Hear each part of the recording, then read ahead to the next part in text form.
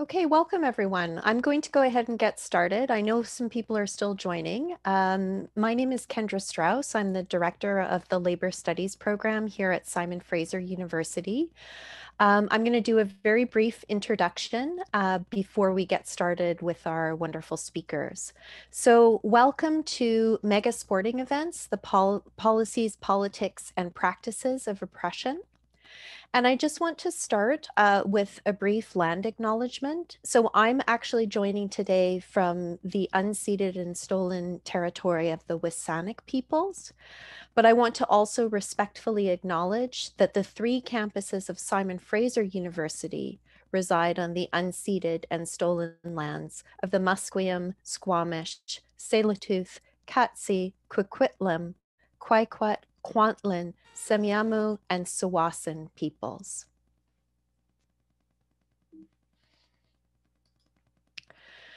So this webinar is the third webinar in our series, A Just Recovery. It's a webinar series hosted by the Labor Studies program and the SFU Morgan Center for Labor Research at Simon Fraser University in Burnaby, British Columbia. So today's topic, as I mentioned, is mega sporting events, the policies, politics, and practices of oppression. And today our speakers are going to be commenting on what can be done to address labor exploitation in mega sporting events, and what are models for building collective power and programs to support workers of all kinds. I just wanted to let you know that our final webinar in this series is going to take place on Friday, June 25th, so in about a month's time. And it's going to focus on the question of a basic income for British Columbia. British Columbia recently released a report of a basic income panel, and we're going to have speakers focusing on the findings of that report and debating basic income policies for BC. So please do join us if you're interested. And if you want to be kept up to date with future webinars, you can follow us on Eventbrite so that you automatically get updates when a new webinar is added. So I just want to let you know a little bit about how things are organized for our webinar today. So just to let you know that attendees are automatically muted with your cameras turned off. So that's something that we as the organizers centrally control. And the chat is also disabled. So we will primarily use the chat to communicate with you if there are any issues that we need to make you aware of. However, we are very much looking forward to a discussion and Q&A after our speakers' comments. And you can submit a question for our speakers at any time through the Q&A function. So as you're listening to people speak, if there's anything that interests you or a question that you want to ask, please don't feel like you need to wait to the end to put that question in the Q&A. We'll be gathering those questions, and then our moderator will be posing those questions to our speakers after their comments. So I just want to apologize in advance if we don't get to everyone's question. It's sometimes not possible to be able to get through them all, but please do feel free to submit your questions as you think of them. The webinar will be recorded, and in fact, a YouTube video of this webinar will be made available on the Labor Studies YouTube channel. So please feel free, you'll be made aware of the link for that, and please feel free to circulate it in future to anyone you think might be interested who wasn't able to attend today. And we do try and collect feedback from people on the webinars. So please look out for that if you have any comments for us afterwards. So I'm going to try and move on quite quickly to make sure that we have most of the time for our speakers and our moderator. And I'd just like to conclude my comments by introducing our moderator today.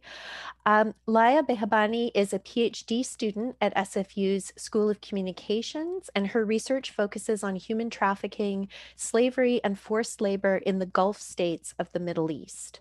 Laia is also the director of the Student Experience Initiative and and we're very lucky to have her as a lecturer in the labor studies program as well. And Laia lives and works as an uninvited guest on the unceded Coast Salish territories of the West Coast. It's my great pleasure to have Laia moderating this webinar today, and I'm now going to pass over to her. Thank you so much, Kendra, for your warm welcome. It's a pleasure to be here today. Welcome, everyone. It's a pleasure to have you here with us today. My name is Laia, as Kendra mentioned, and I'll be your moderator today. I'd like to begin by acknowledging that I'm joining you from the unceded and ancestral lands of the Semiahmoo, Katsi, and Tsawwassen peoples. I'm thrilled to introduce our amazing panel, who have very kindly agreed to tackle questions around what can be done to address the various forms of exploitation that the labor force behind mega sporting events such as the World Cup, the Formula One, and the Olympics encounter, as well as models for building collective power and creating responses and programs to support workers. They will speak to how we must use this moment to address systemic inequalities and how work is valued, whose work is valued, and how forms of oppression operate in the sectors that support mega sporting events. As mentioned, please do note your questions to the panelists in the Q&A space below, and we'll try to answer as many of those questions as possible. With that, it's my pleasure to introduce our first respected panelist, Vani Saraswati, who is very generously joining us from Bangalore in India, which is now past midnight there. So we're very fortunate to have Vani with us. Vani is the editor-at-large and director of projects at migrantrights.org and the author of Stories of Origin, The Invisible Lives of Migrants in the Gulf. In 1999, she relocated to Qatar, working with several local and regional publications and launching some of Qatar's leading periodicals. In her 17 years in Qatar, she mobilized as a grassroots community to help migrants in distress. She's a member of the Migration Advisory Group, previously known as the Policy Advisory Committee of the ILO ROAS, and the Policy Advisory Group of Freedom Fund's Ethiopia Hotspot, and Humanity United's Advisory Group on Forced Labor and Human Trafficking. Vani currently divides her time between India, Qatar, and other GCC states. We are also very fortunate to have, along with Vani, Fabienne Goa, our second panelist here today, joining us from France, also connecting late in the evening. So thank you, Fabienne, for making time to be here. Fabienne is a research manager at Fair Square Projects. He has over a decade of human rights experience focusing on corporate accountability, migrant workers' rights, and the USA. Fabienne came to Fair Square from BSR, where he provided human rights research and guidance for businesses in construction, food and beverage, and technology sectors. Previously, Fabienne was special advisor on sports and labor rights at Amnesty International, with a focus on the Qatar 2022 World Cup. He also worked on Guantanamo Bay, torture in the CIA secret detention program, and US criminal justice issues, including police use of force, solitary confinement, and sentencing of juveniles. Fabienne has a master's in migration and law from Queen Mary's University of London. He speaks English, French, and Mauritian Creole. He is based in Paris. Lastly, we are very fortunate to have Dr. Jules Boykoff with us, joining us from Oregon in the United States. Jules is the author of 4 books on the Olympics Games, most recently No Olympians, Inside the Fight Against Capitalist Mega Sports in Los Angeles, Tokyo, and Beyond, and Power Games, A Political History of the Olympics, published by Verso in 2016. His work has appeared in academic journals like the International Review for the Sociology of Sports, New Political Science, and the International Journal of the History of Sports, as well as outlets like the New York Times, The Nation, and the Los Angeles Times. He teaches political science at Pacific University in the USA. With that, I invite Vani to open up the panel. Thank you so much, Vani, and welcome.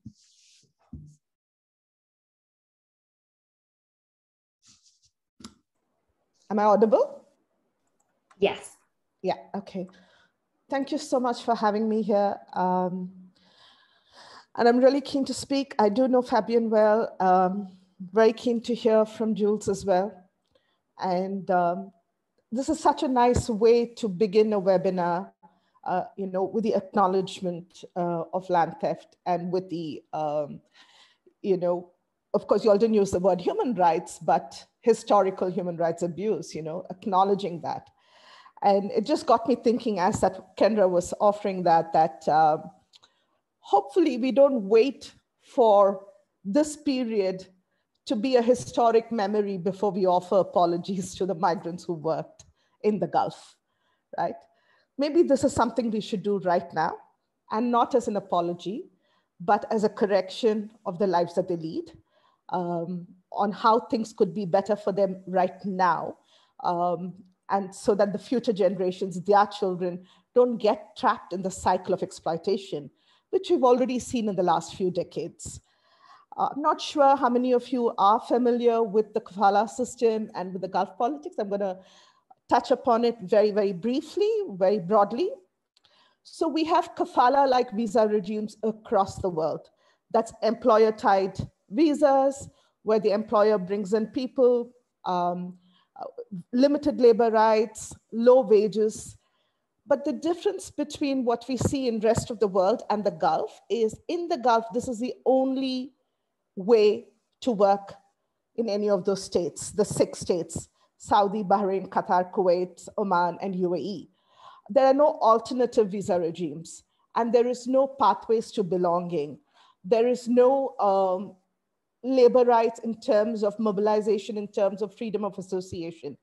So if you're a migrant worker, no matter if you're there for a 2-year contract or for multiple 2-year contracts that go on to 20 years and 30 years, all your productive life, you will continue to live in the margins of the society. You will continue to be denied living with your family because you'll never earn enough to justify bringing your family in, as if that requires a justification. You will not, you cannot afford to be a complete part of the society because these are very expensive countries, but you're paid wages that are calculated based on cost of living in your home countries. This kind of exploitative nature is across the Gulf states. And for decades, we've only heard about how to reform it.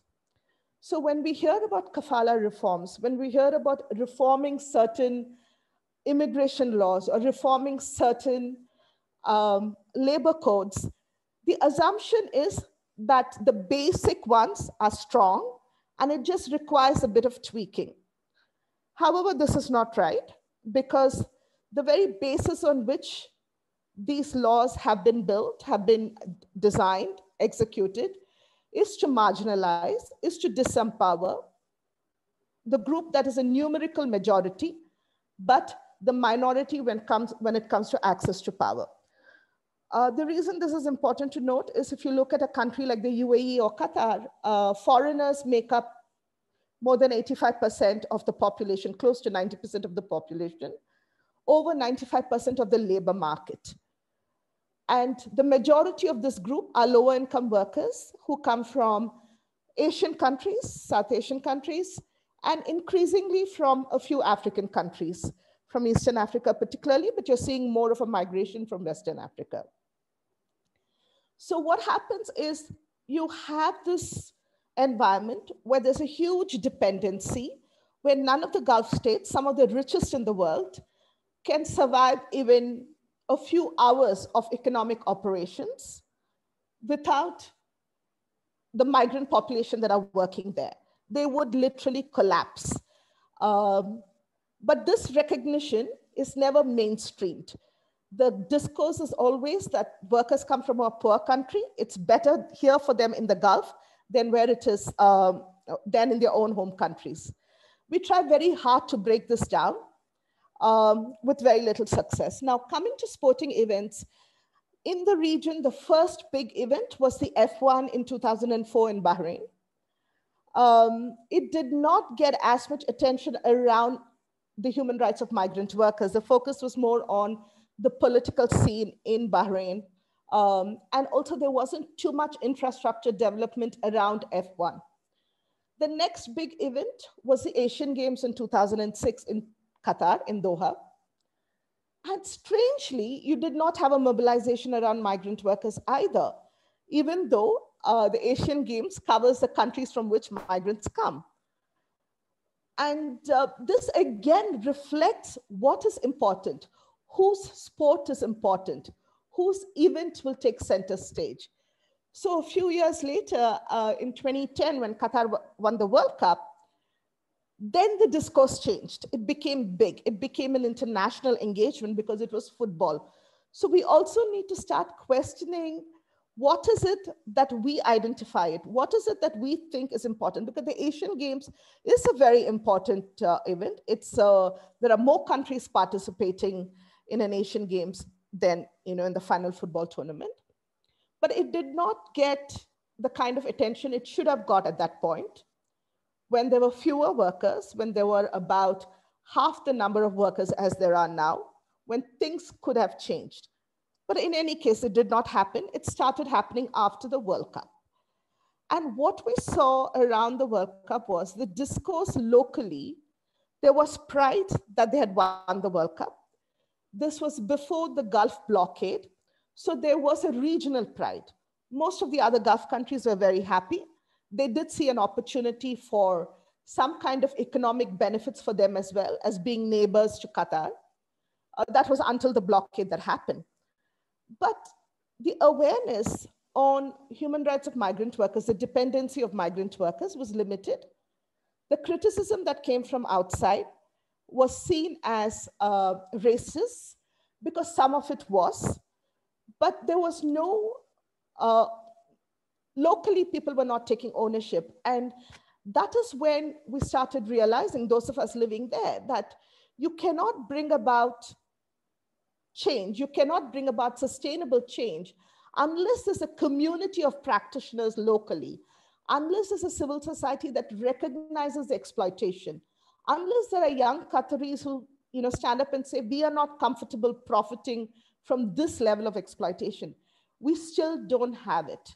Over 10 years after the World Cup was won, a year and a half before it's going to be held, we still don't have that consciousness locally, which I think is what we need to address in terms of, the event's name, today's event's name is Policies, Politics, and Practices.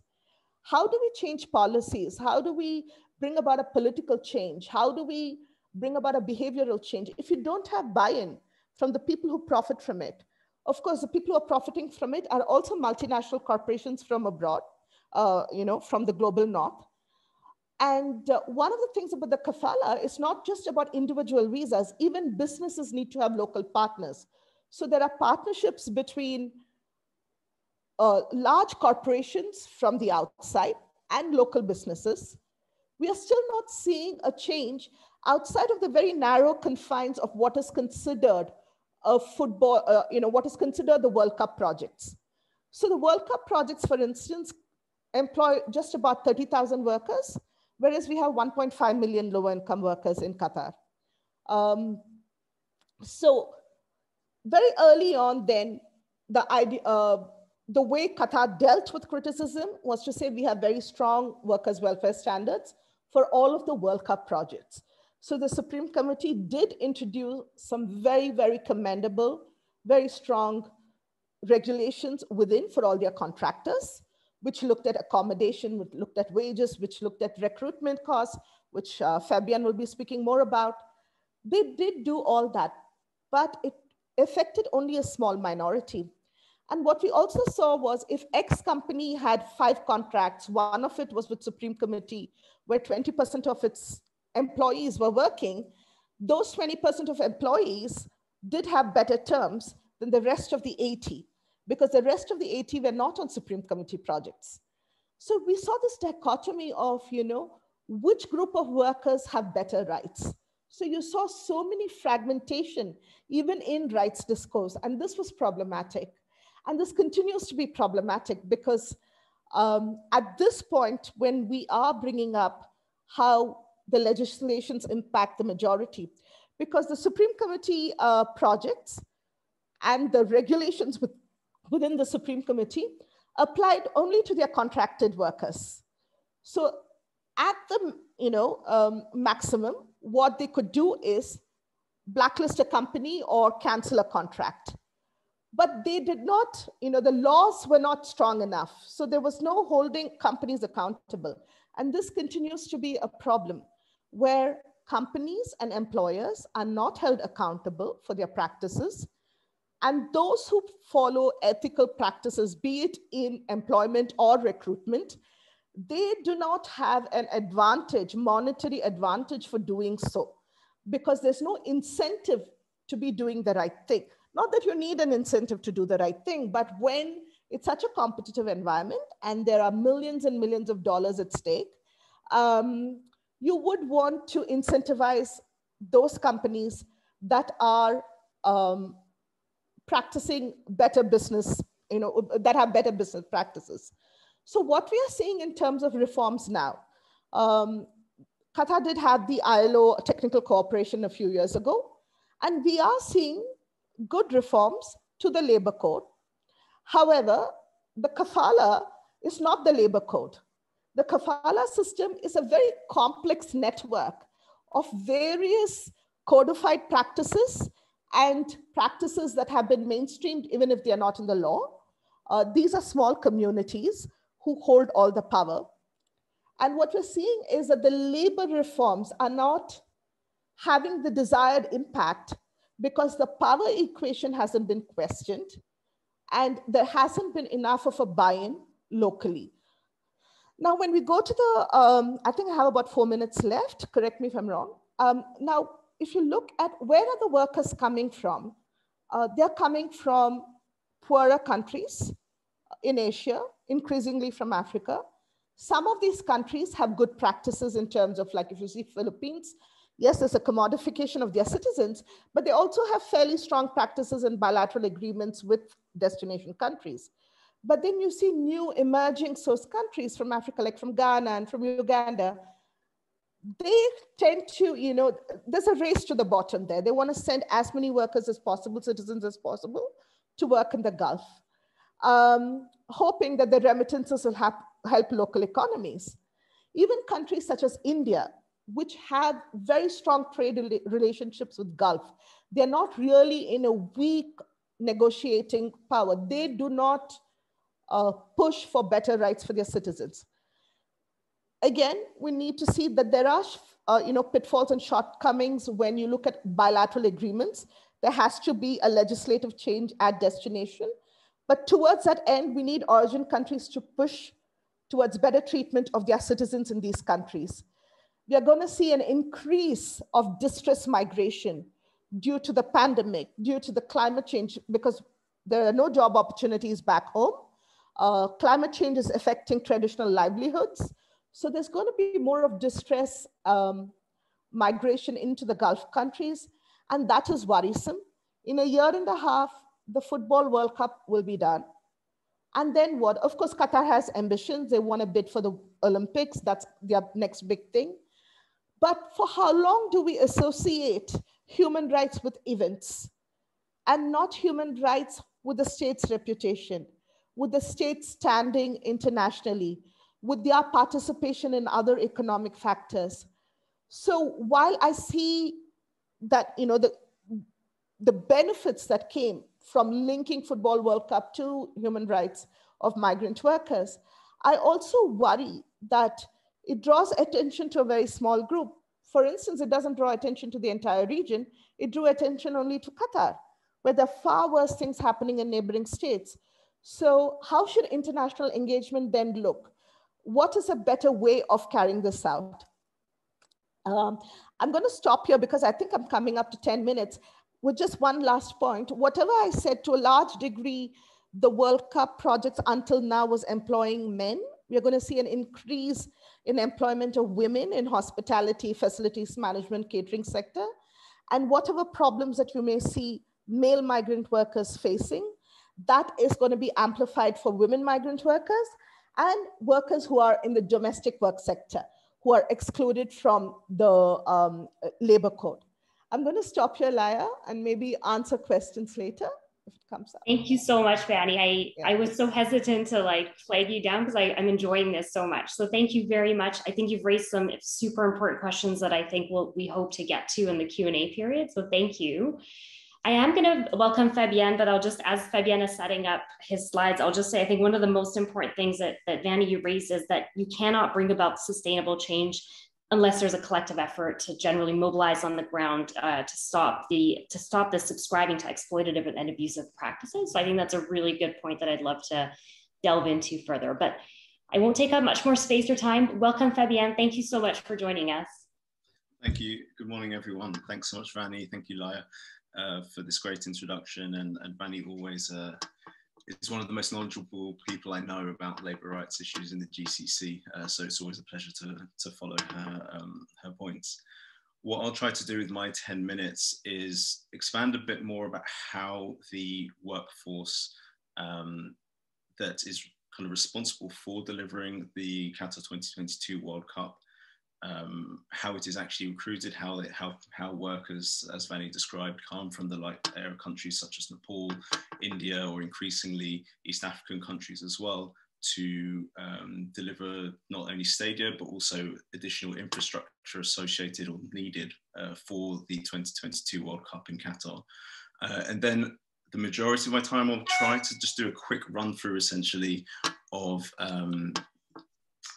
the politics, some of the politics surrounding in particular FIFA from, I'd say, the era of 2010, when essentially that was when the bidding process was complete and Qatar and also Russia were awarded the World Cup.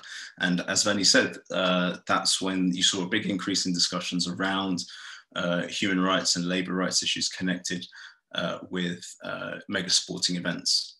I'd say some of the narrative and dialogue did already exist, but I think there's validity to what Vanny was saying. It seemed to be a slight watershed moment. People maybe started to wonder whether we can just improve practices. And I'd actually say that the 2010 World Cup in South Africa was also a factor in kind of increasing awareness and kind of frustration with some of the abuses which were being perpetrated in the name of sport, essentially.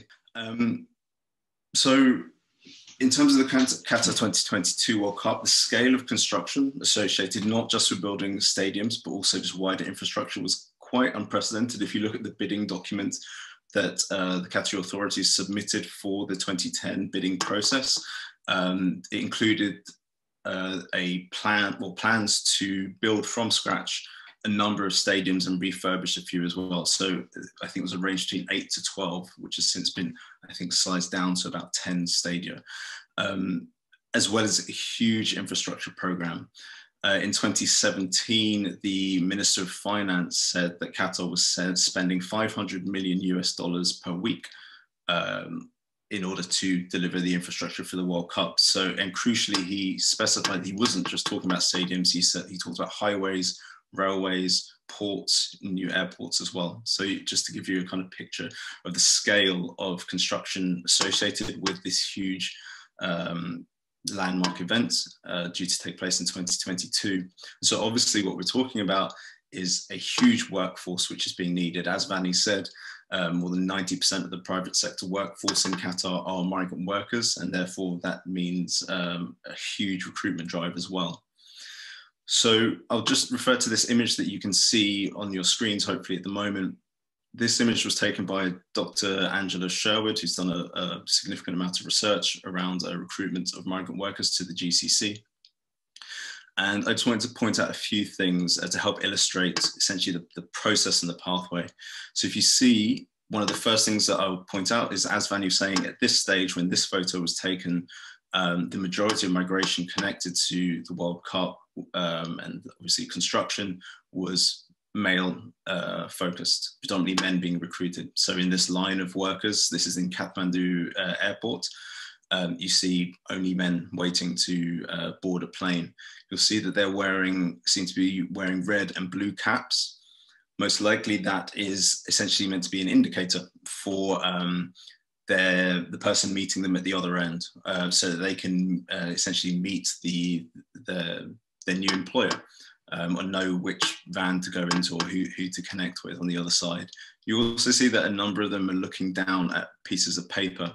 They may well be their contracts, and they may well have just received them in that line, because that is quite a common practice that we see, that despite kind of paying fees, as I'll discuss in a bit further detail going forward, but quite commonly workers may actually only receive their final contract or a contract as they're about to board the plane, and they may actually be seeing terms and conditions which aren't what they agreed with the recruitment agent prior to handing over money or to signing an initial contract. I mentioned fees. This is this is an endemic issue in terms of recruitment of migrant workers, predominantly, especially to the GCC, but not unique to that region. It's not unusual to see workers paying exorbitant, often illegal fees as well, sometimes ranging, which can often account for about 3 months worth of a salary in advance. Sometimes can even range up to about 4,000 US dollars, especially when we're talking about Bangladeshi workers, where the rates of fees being paid are particularly high. As I said, workers may be deceived about the nature and the terms of their work. They may be promised a certain salary by a recruitment agent. When they arrive in the destination country, the actual salary is far less, or they may have been told they were going to work as a plumber and end up working as an electrician, or vice versa.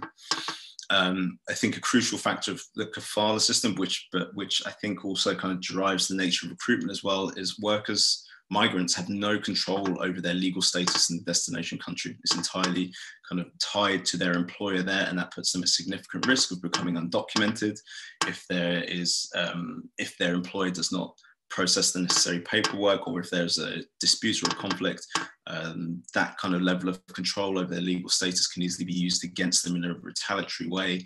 And that's unfortunately a dynamic we see very often. Contract substitution is, again, sadly very common, whereby workers may sign a contract with specific terms and then on arrival be handed a new contract and told these are your actual terms.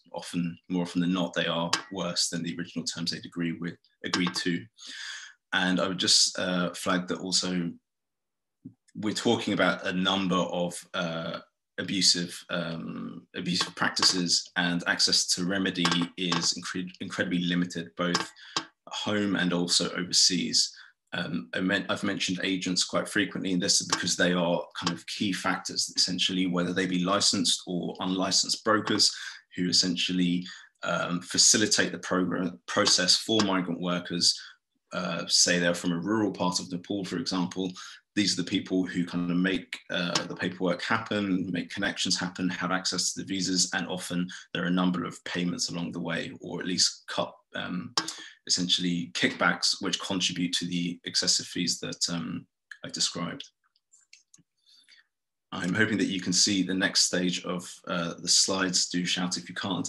So I'm going to move slightly to the politics of this situation, in the sense that just from what you heard from Vanni, and also when what I was trying to illustrate was the scale of some of the kind of endemic risk to labour rights and even trafficking as well, which is already embedded and very high risk for migrant workers migrating to work in the Gulf, in Qatar as well, and especially, and therefore in connection to the World Cup as well. In 2010 was when FIFA awarded the 2018 World Cup to Russia and the 2022 World Cup to Qatar. The man you see in that picture is Sepp Blatter, and his kind of right-hand man at the time was Jerome Valcke. And Valcke was, amid some of the kind of concern about, in particular, migrant workers' rights in Qatar, but also some of the human rights, a severe human rights crackdown which was happening in Russia. Valcke said in an interview, FIFA is not the United Nations. FIFA is about sport. It's all about football. We're not there to discuss with political authorities what they should and should not do. He was in particular making the case at that point, and in correspondence with human rights groups, FIFA was stressing that it's not a company. They were saying that we're a sports organization. So in order to make the case that they were not subject to the UN's guiding principles on business and human rights, which actually came into force in 2010 as well. So there was a convergence of all of these kind of dynamics around that time.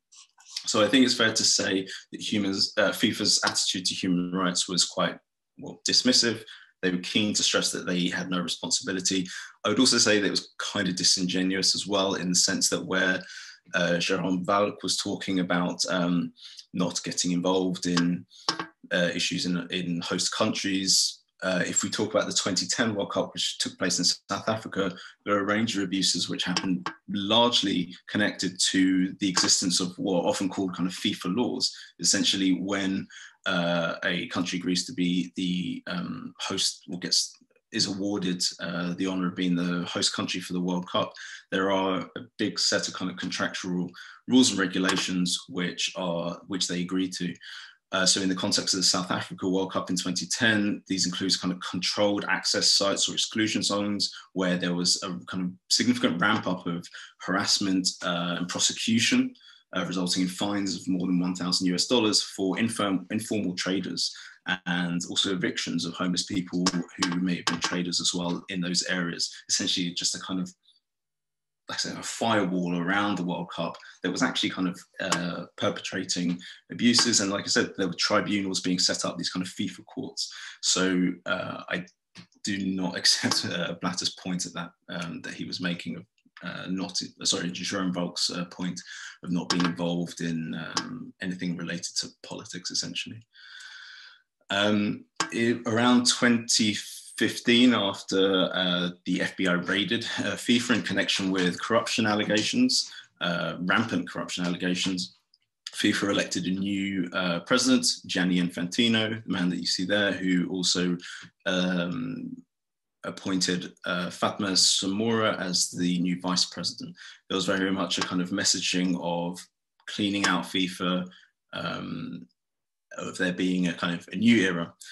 The man that you see standing with Gianni Infantino at the bottom left of the screen is Mr. Ruggie, who is a business and human rights expert. He was commissioned, or he conducted a review of FIFA's kind of processes, in particular in relating to human rights. And so I guess I just wanted to flag that there was a kind of narrative around human rights was being engaged with at FIFA, and they started kind of publishing regular human rights updates. They actually also appointed a human rights manager, and who was responsible for embedding human rights within FIFA's operations. And there was definitely a change of narrative, I would say.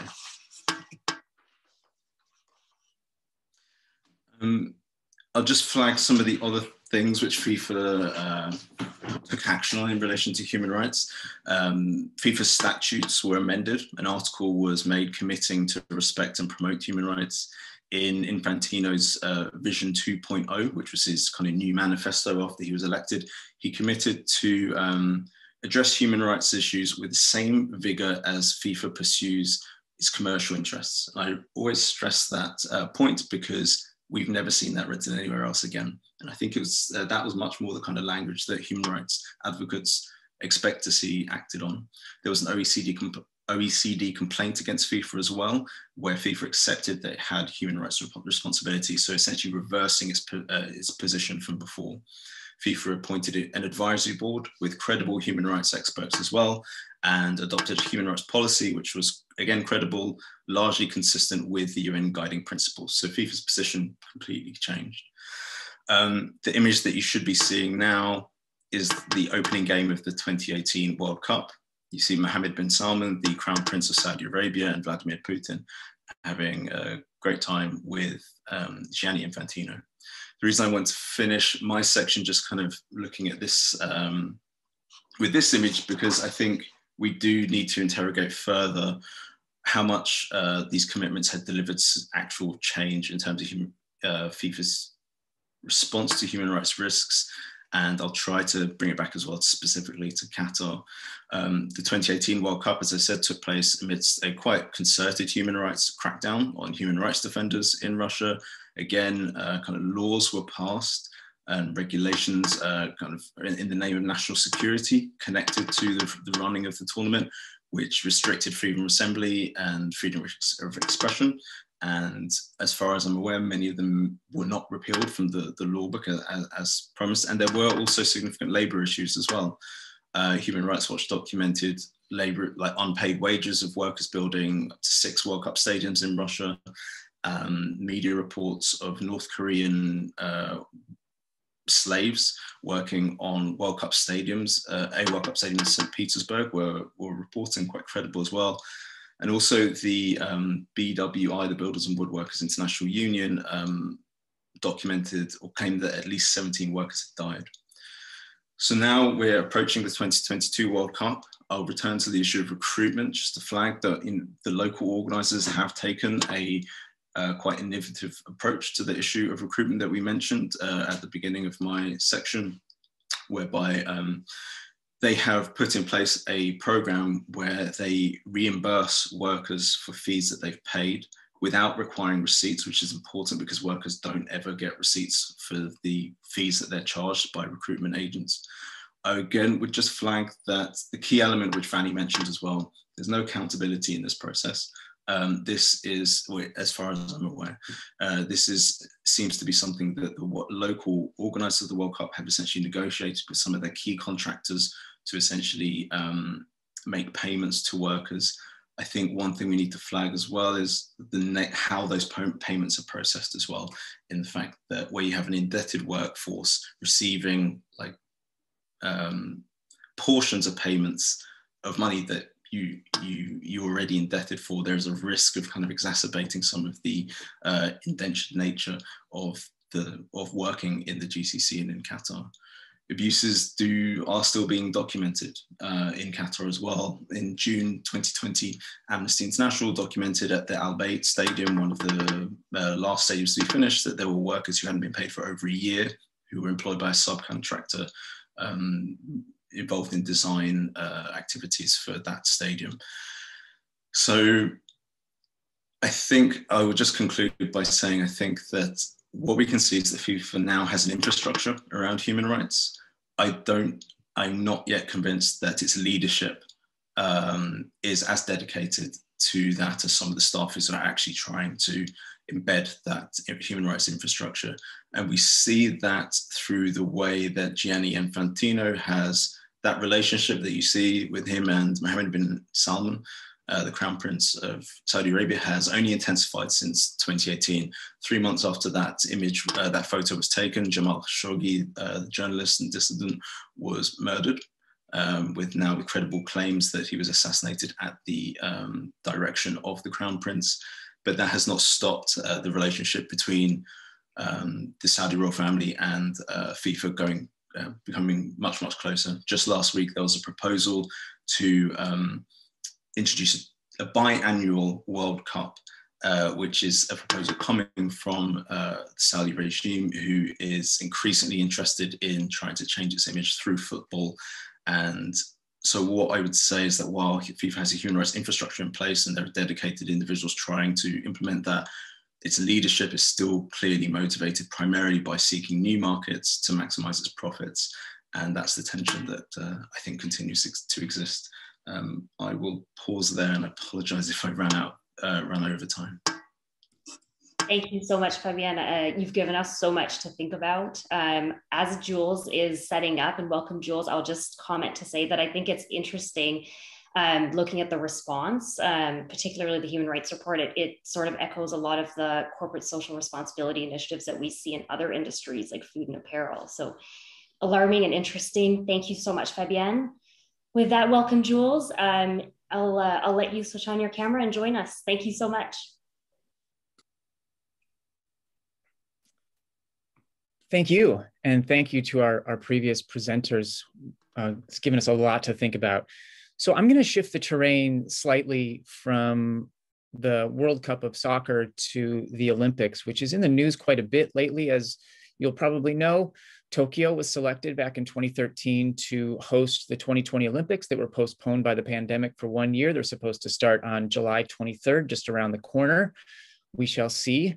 At the time that Tokyo was selected by the International Olympic Committee, it was all smiles. It was a big embrace. That is often the case when you're at that stage. Bidders are embraced by the International Olympic Committee. That embrace quickly turned into a grip, in the sense that this is from about a week ago, when the gentleman at the top, John Coates, who's overseeing the Tokyo 2020 Commission, which is coordinating the games there, he stated that even if there was a state of emergency in place in Tokyo and Japan more generally, the games would and must go on. This was met by workers pushing back across the country. This is just one image from a hospital where workers put outside on the facade of the building posters, which, as you can see, say "Stop the Olympics" and so on. It was approved by the head of the hospital, that kind of pushback. And so I say all that to say what I'd like to do in my time is lay out what I view as some of the less direct ways that the Olympics affect working people's lives and livelihoods and even rights, and then focus a little bit more on some of the direct ways regarding athletes. Let's start indirect. First of all, when your city hosts the Olympic Games, your elites that have made that deal with the International Olympic Committee have made an agreement that it's okay to militarize the public sphere. And so basically all Olympic hosts use the Olympic Games as a way to get all the special weapons and laws they'd never be able to get during normal political times. And those of you who are joining us from unceded Coast Salish territory, also known as Vancouver, you may remember, if you were there in 2010, the ubiquitous teal banners that sort of carved off the city from the Olympic zone, as well as the 17,000 or so security officials that fanned out across the area, 1,000 security cameras that were never put back in the box and returned to center, that just stayed and became part of everyday normal policing in Vancouver. It's not just Vancouver. This is from Tokyo, where they are instituting facial recognition systems at all Olympic venues, that despite the fact that, as many will know, there are serious racial bias issues around facial recognition. Sort of a soft introduction. It's kind of fun to go to the game and get your face checked, but they can be used later in obviously much more nefarious ways. Also, each host city is required to pass a law to harmonize the local rules and laws with the dictates of the contract that the city signs with the International Olympic Committee. Often that really puts clamps down on the possibilities of engaging in political activity and dissent. This is a photograph that I took when I was in Rio de Janeiro, when I was living there as a Fulbright research scholar in the lead up to the Olympic Games in 2016. Lots of security, 85,000 members of the security team. I'm flagging this from the Rio bid book because it conflates, pretty obviously and egregiously conflates, terrorism with activism in the very bid book that was proposing hosting the Olympics. Again, that's problematic in so many ways, but when the terrorists don't show up, and God willing, they won't show up to any Olympic Games or any mega event for that matter, the police are well armed and staffed, and if any activists do show up, they can bear the brunt. An example of this could well be Pussy Riot, the art and activist group in Russia. This guy in the front here is not part of the act. He actually is a Cossack who pulled out a whip, so a very low-tech kind of way of suppressing political dissent, but was effective in breaking up the episode. As we'll see, usually it's much higher tech kind of equipment that is secured for the Olympic Games.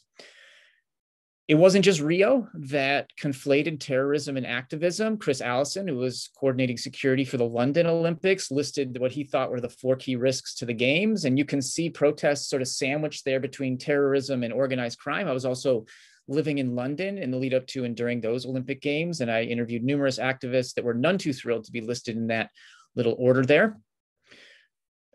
The officials in London used the Olympics to put surface-to-air missiles across the city, including on the top of a residential apartment complex. And people I interviewed from that apartment complex found out about this because they had a little piece of paper slid under their door to inform them, not ask them, to inform them that there was missiles ratcheted to their roof.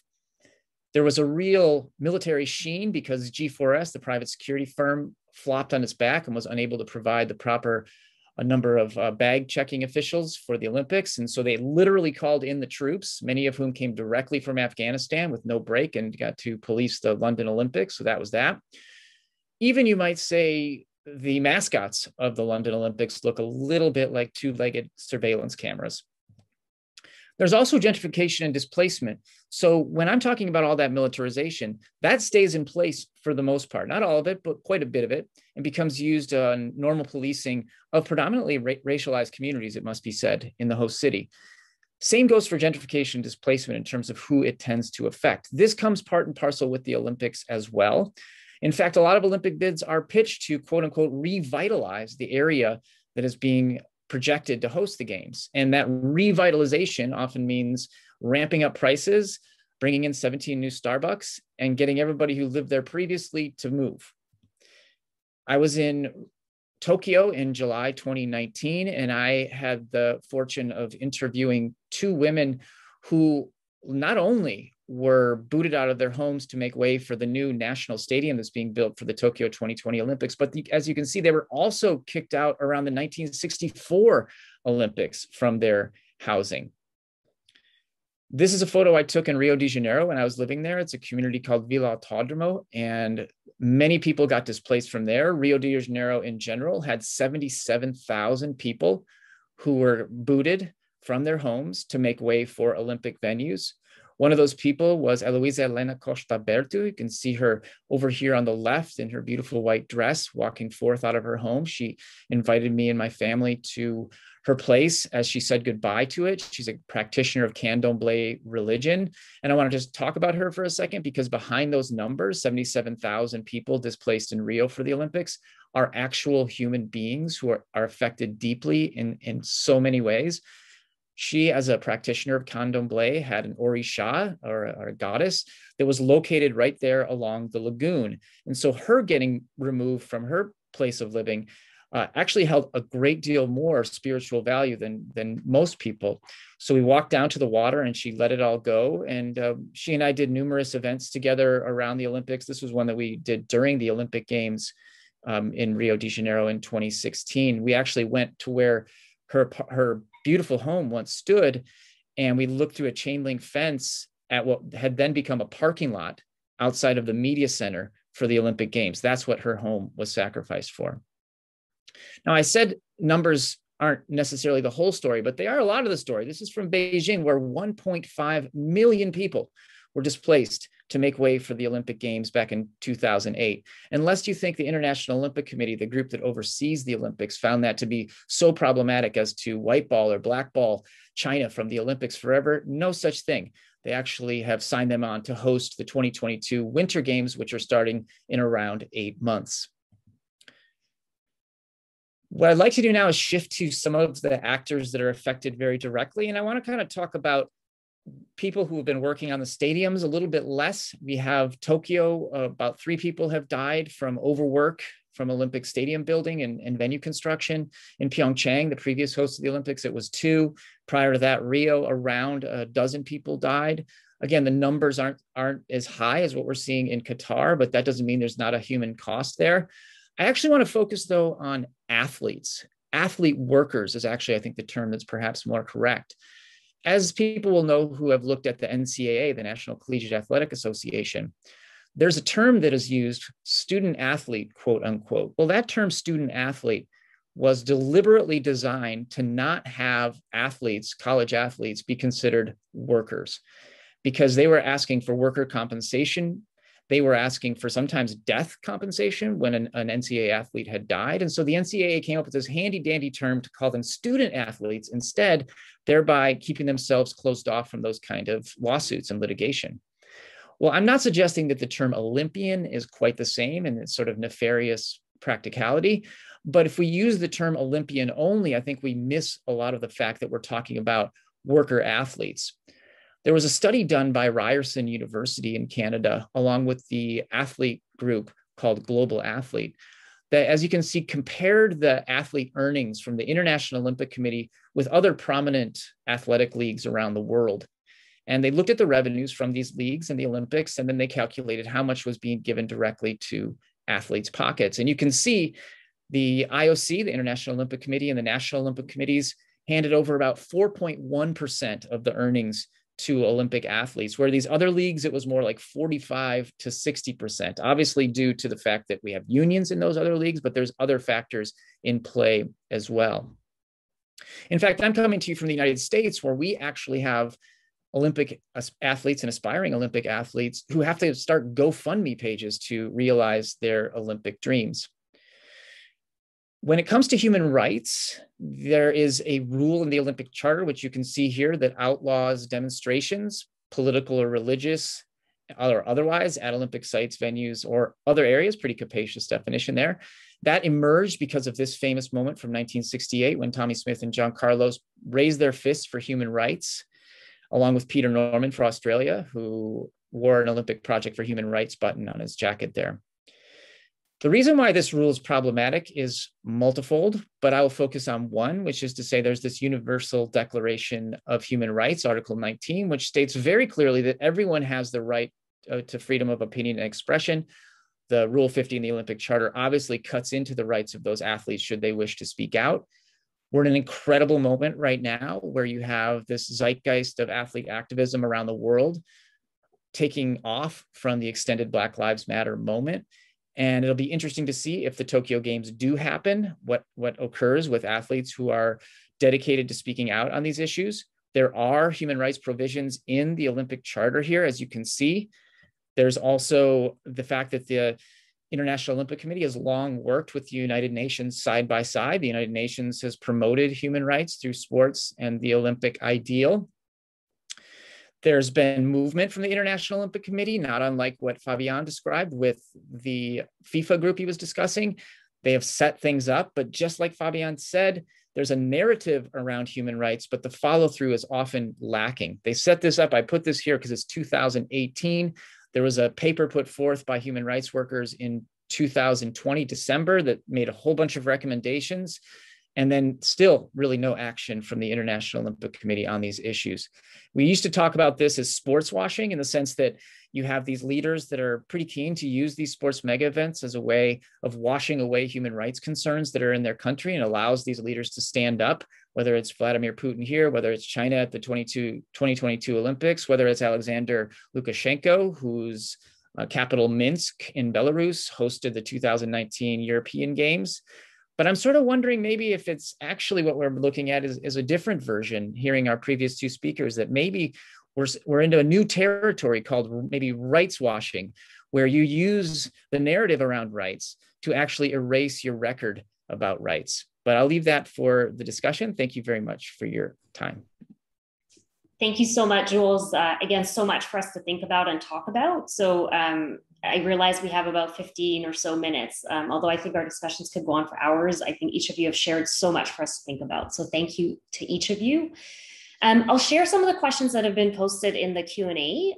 So we have a question that says, before games, English soccer football players take a knee to confront racism.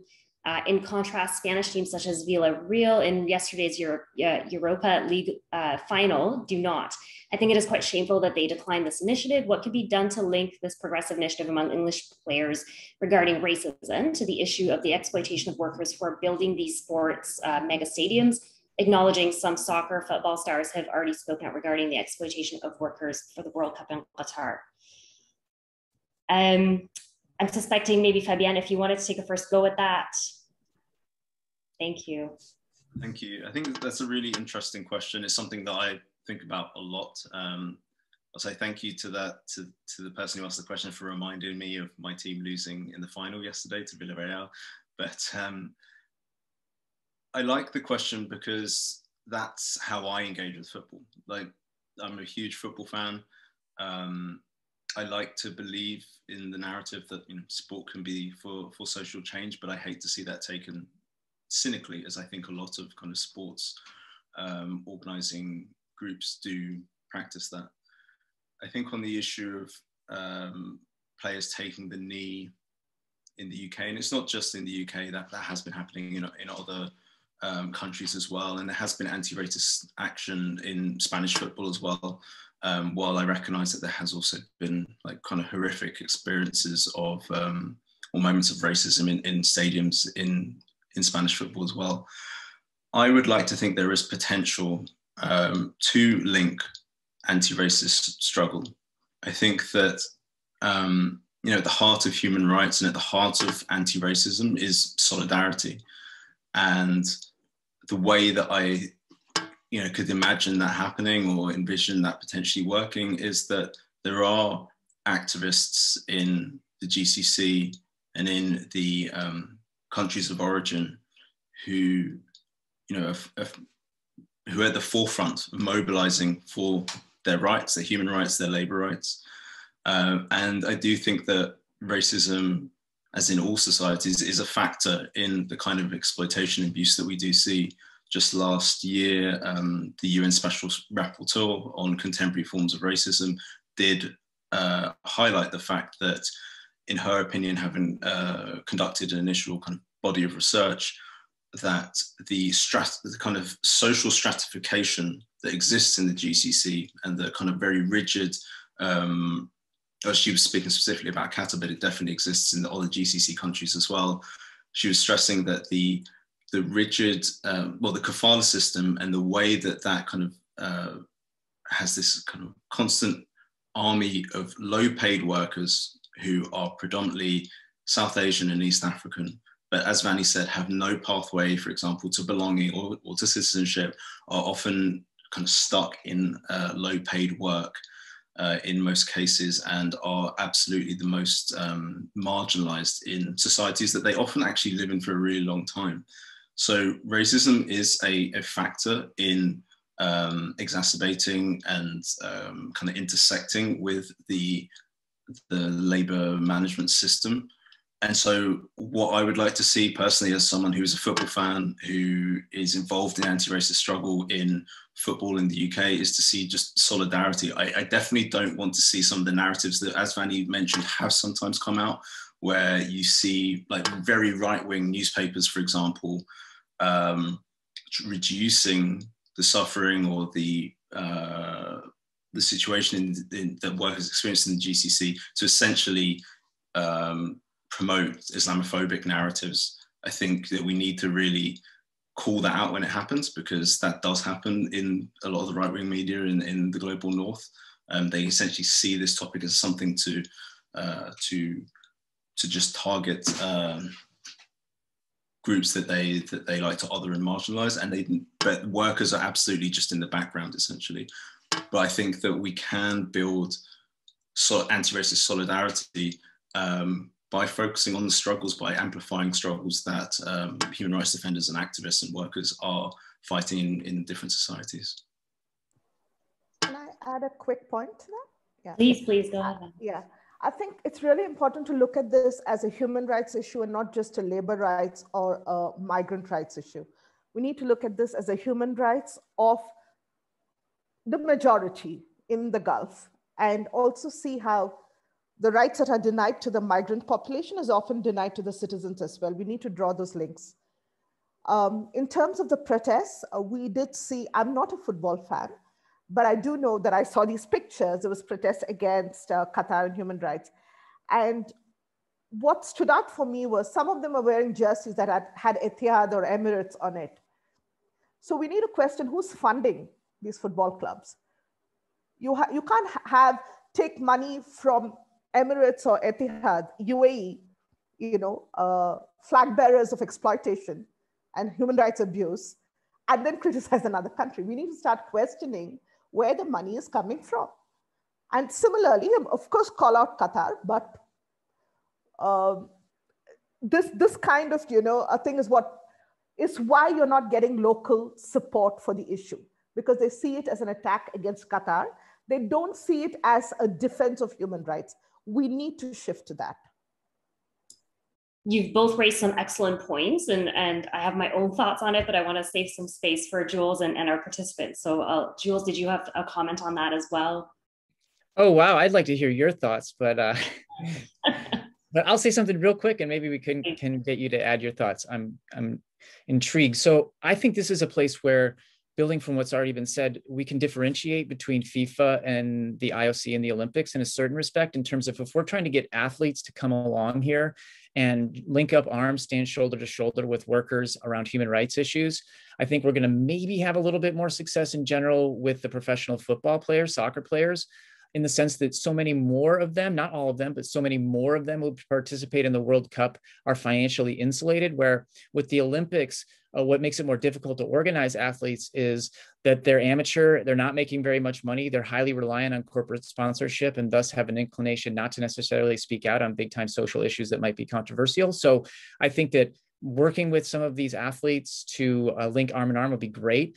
In terms of the question around taking a knee, and what's intriguing to me is and kind of baffling in a way, is the International Olympic Committee's intransigence to allowing athletes to make political stands it seems really retrograde, and it also creates a situation where when athletes do, and if there's the Olympics this summer, athletes are going to do a political stand when they get to the medal stand. It's almost for sure thing, given the fact that these movements have created so much space for these moments of athlete activism right now.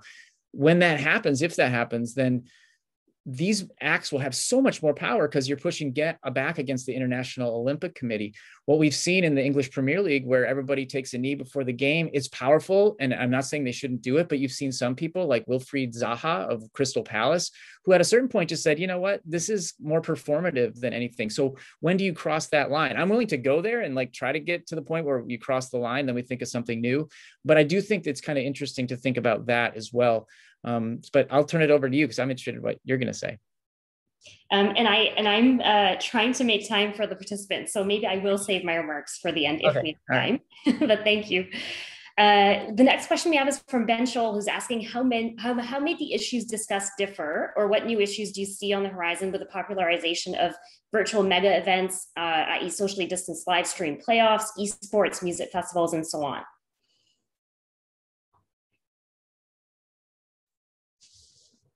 Any thoughts around sort of virtual mega events? And we can spend some time to think about that, maybe move on to another question as you're thinking about that. There's a question around from Ken asking, there appear to be a number of reference points and forums that discuss labor abuse, and as an example, the UN Guiding Principles on Business and Human Rights, the ILO Forum committees. Would it be possible to bypass the formal structured entities and move to social media and shine a light on the abuses in the countries at the time of the events? I know that all three of you are quite active on social media, so I'd also love to hear your thoughts on this. I'll open it up to whoever would like to take the question. I can. Thanks, Danny. Yeah. I think social media campaigns are fantastic. It definitely draws attention. But when it comes to Gulf states, they can be quite immune to it. They have bot armies that can take on any social media campaign. They can troll an activist out. And then there are cybercrime laws in all of the Gulf countries, which are highly problematic. We have an ongoing case of a worker in Qatar who was blogging, who's been detained in solitary confinement for 23 nights, 24th night. He's a migrant worker from Kenya, and he's been locked up for blogging and sharing posts about his personal experiences. And we still don't know what he's being charged for. We know locals, women who've spoken up, who've been called up. So I think the cybercrime laws in the Gulf states can be problematic. So if the social media campaign is going to happen from the outside, what impact does it have on the local population? I would still like to believe that using UN instruments to a large degree, putting pressure on the countries, through the treaty bodies, through the special mandates would be effective. At the same time, have a social media campaign that will work on this. You raised a really good point, Vianney. Growing up in Dubai, I remember these topics were not being talked about at that time. And I remember just a couple of years ago, I landed in the Dubai airport and there was a huge sort of poster with a hotline for human trafficking to be reported. So I think there are shifts, but you're certainly right. I think I would love to see some of the initiatives that you're mentioning. I think it would go a long way. Fabienne, I see that your mic is opened. Yeah, I just wanted to expand, agree with and expand on what Vanny was saying. I think that as I can't think of any change process that has had impact which hasn't used more than one kind of channel or leverage point. So I think, engaging with those structures and forums that the questioner mentioned, I think that has to continue. In terms of the reforms that Vanny mentioned have come about in Qatar, one of the key kind of pieces of pressure points that contributed to that was the fact that the ILO was threatening a commission of inquiry. That threat was kind of hanging over Qatar, pushing for labour reforms for a number of years before the technical cooperation agreement was signed. So I think we can use these different kind of leverage points to drive labour rights and human rights change. And as Vanny was saying, that doesn't prevent us from mobilizing in other forums as well, whether that be online or otherwise.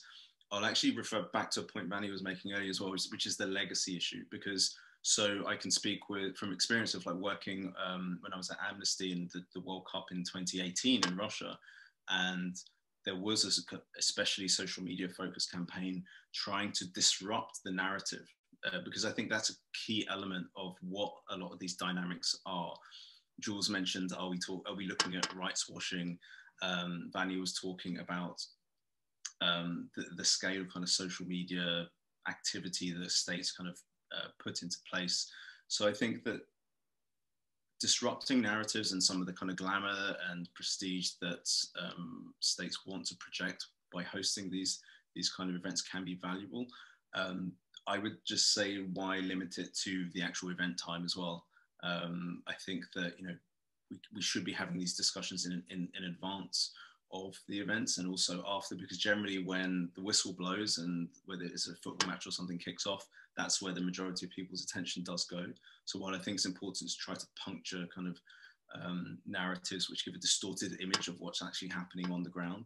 I think it's important to continue that discussion after the event happens, both before and after, because I think, again, if you think of the 2018 World Cup, most people remember, I don't know, the final and Pogba scoring in the final minutes, or Mbappe scoring, and a lot of the attempts to kind of disrupt that narrative are often forgotten. But that's why I think that, and I think that states bank on that. You know, that's kind of the calculated decision that they make when engaging with sports, or increasing their engagement with sports issues, is that fans' kind of dedication to the sport they love, or a specific player or something like that, or a specific athlete, will ultimately override once, as I said, once that whistle goes. So I think continuing kind of disrupting those narratives before, during, and after is something we should always try to aim for.